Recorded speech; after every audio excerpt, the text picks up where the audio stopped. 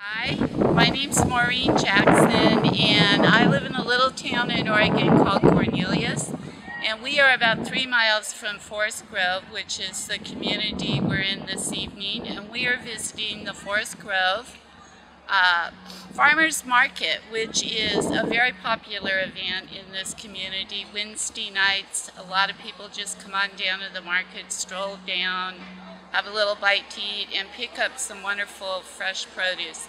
I'm here tonight with an organization that is doing some filming and documentation on access to food in various communities. I am a long-term Oregonian, and my family has been here a long time. I believe we have a really good food supply where we live.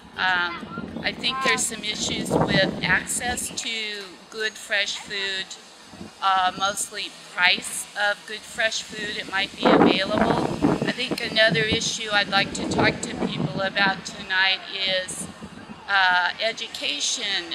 How did they learn about good food? Did they grow up with good food in their home like I did? I was raised by a mother who grew up on a farm in Missouri, and so I learned to eat good food as a child and have been fortunate to be around good food and have been an organic gardener for about 40 years. So those are some of the topics. I think cost for the farmer is driving food costs up, and that is one reason that maybe fresh food is not always an option for people of lower incomes. So this evening I'd like to talk with some of the farmers about what might be driving their food costs up, and in particular the competition for the resources they might be receiving from